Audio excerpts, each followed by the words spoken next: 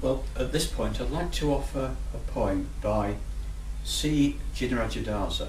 Now, Jinarajadasa was the president of the Adyar-based Theosophical Society from 1945 to 1953. He lived from 1875 till 1953.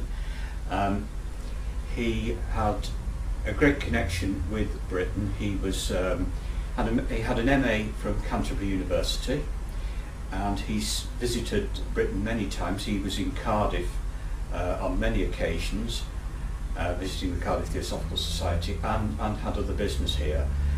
And during the war in London, he was a fire warden.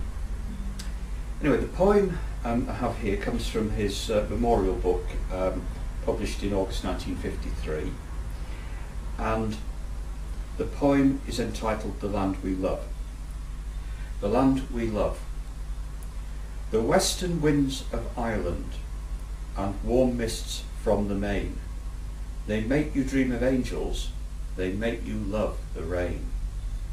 The chill March blasts of England, they make your heart stand still.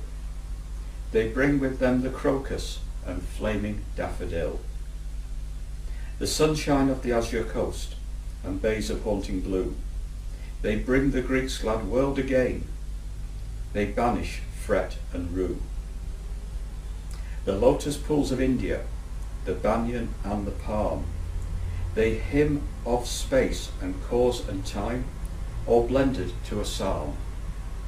Australia's gaunt and ring-barked trees and blustering southerlies, they bring with them great brooding thoughts of possibilities.